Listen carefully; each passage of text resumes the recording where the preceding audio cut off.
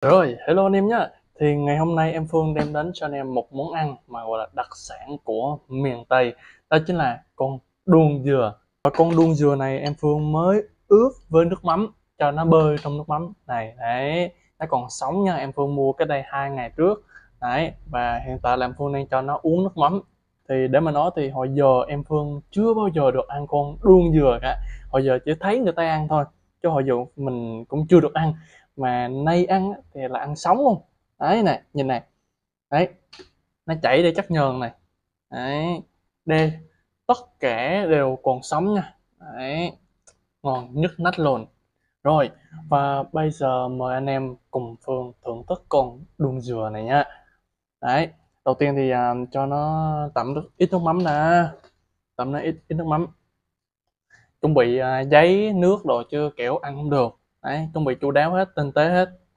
Đấy, rồi mời cả nhà nha. Đây là lần đầu tiên mà em Phương ăn con đuông dừa đấy, lần đầu tiên luôn chứ không phải là ăn nhiều đâu.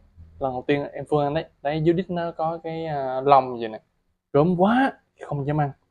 Hồi giờ là không ăn đồ sống, hồi giờ là ngay cái hầu cũng không dám ăn đồ sống mà. Rồi mời cả nhà nha.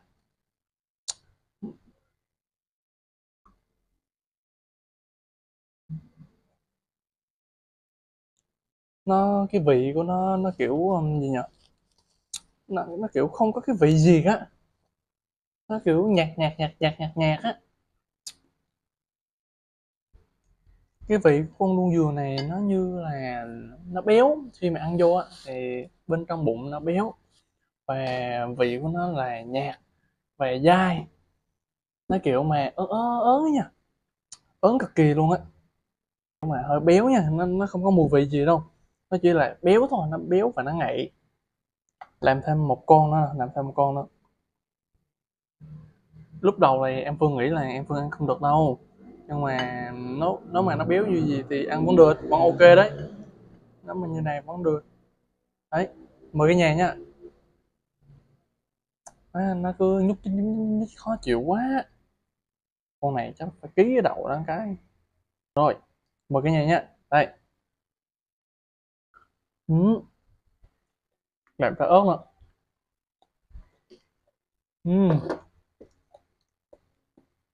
nói chung là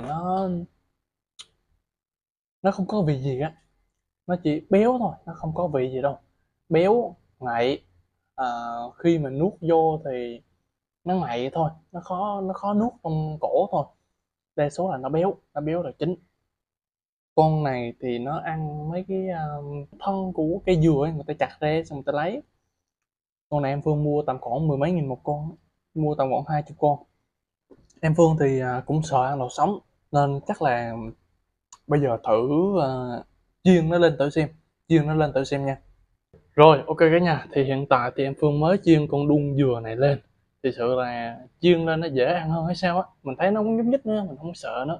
Đây, mới làm cho nó một dĩa. Đấy, một dĩa này năm xị á nha. Đấy, ok, mời cả nhà thử con đuông dừa khi mà chiên chín lên nha. Đấy, khi mà chiên chín lên nha. Ừm, đúng là chiên chín lên nó dễ ăn hơn. Nó vẫn còn cái vị béo, nhưng mà nó vẫn dễ ăn hơn khi sống. Cái da của nó giòn.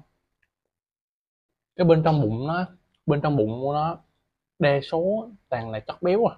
Cắn một cái ra xịt ra hết luôn. Béo á.